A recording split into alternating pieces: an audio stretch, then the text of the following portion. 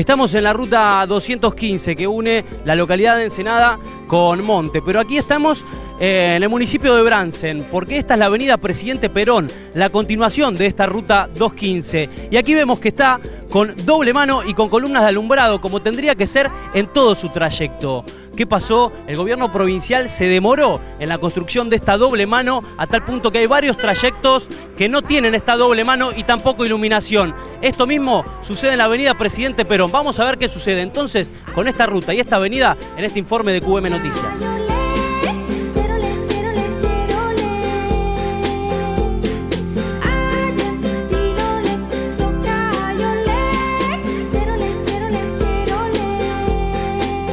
La ruta 215 sale del cruce Echeverri, del cruce de la ruta 215 con la ruta 6 y llega hasta Los Bosquecitos, que es un barrio que tenemos acá en el partido de Brandsen.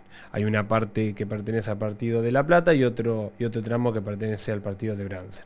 Ese está avanzando. El proyecto completo es realizar la doble calzada de hormigón. Hoy tenemos una parte de carpeta asfáltica que es la vieja ruta 215, que bueno, cuanto antes la inauguremos vamos a evitar grandes accidentes y problemas que surgen en esta ruta. Y acá estamos en la ruta 215.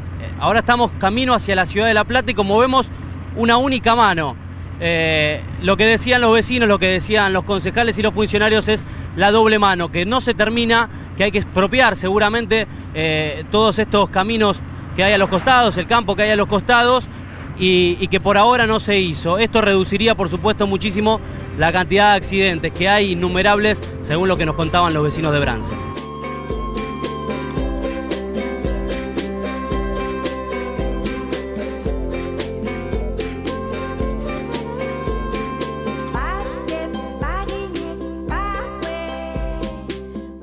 Estamos parados sobre lo que tendría que ser ya la remodelación de la avenida Presidente Perón. ¿Esto es así? Sí.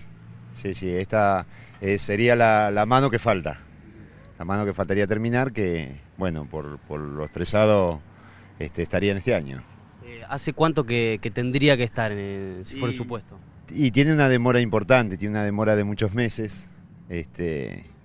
La verdad que, bueno, según tengo entendido, las empresas que estaban haciendo esta obra paraban, bueno, por falta de, entiendo yo, por falta de pago.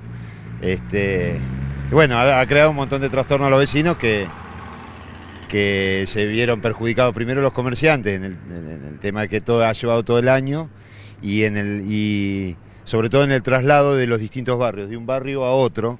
Hemos tenido reclamos, la verdad que frente a los reclamos de los vecinos salimos con motoniveladoras propias del municipio a hacer trabajos de terminación, o sea, porque el grueso es hormigón, que el municipio no podía absorber esos fondos.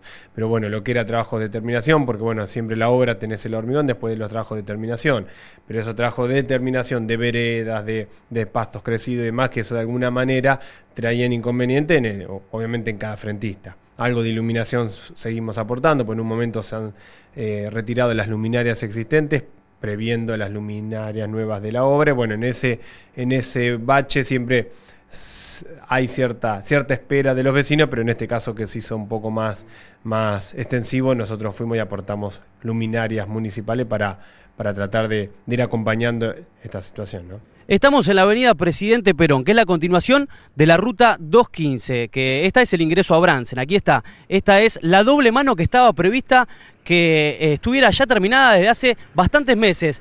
¿Qué trae esto? Muchísimas complicaciones, sobre todo para los comerciantes. Acá la preocupación es de todo, hermano, porque hace rato que venimos, teníamos un asfalto roto, deteriorado, ¿viste? Pero se pasaba la gente, por lo menos andaba, ¿viste?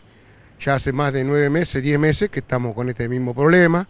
Estamos con agua, barro, tierra. Si vos entras dentro del negocio, fíjate la tierra que hay, los chicos que tienen una pinturería acá, la otra que tiene una señora en la fábrica de ventana, los chicos a la escuela acá cuando cruzan con agua. Yo vivo de acá al lado, yo me crié acá en Brandsen, tengo 63 años, pero nunca se vio una cosa así, ¿viste? ¿Fue la tierra permanentemente? Continuamente, hermano, continuamente.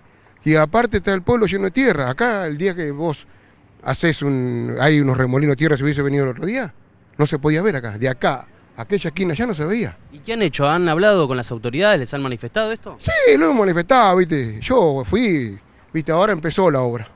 Empezó por suerte, ¿viste? Pero vamos a ver hasta cuánto dura, ¿viste? Porque acá hay un problema. Empieza, termina, empieza, termina. Y arrancan y terminan, es como todo, vos vas gastando hasta que te alcanza la plata, cuando no te alcanza la plata no gastas más, ¿no es cierto? ¿Desde cuándo está esto así?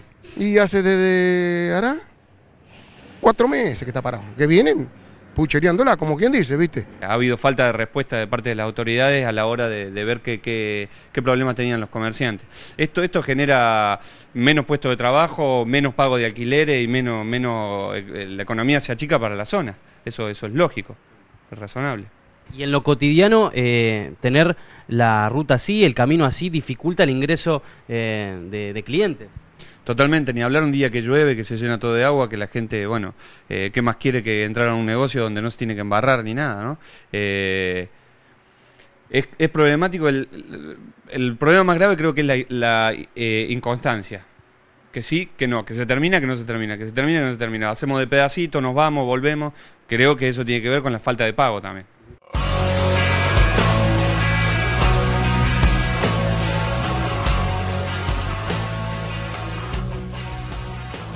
Y así está la 215, con retraso en sus obras, la ruta sin terminar y sobre todo con la gente molesta y con la posibilidad latente de que suceda un accidente en cualquier momento.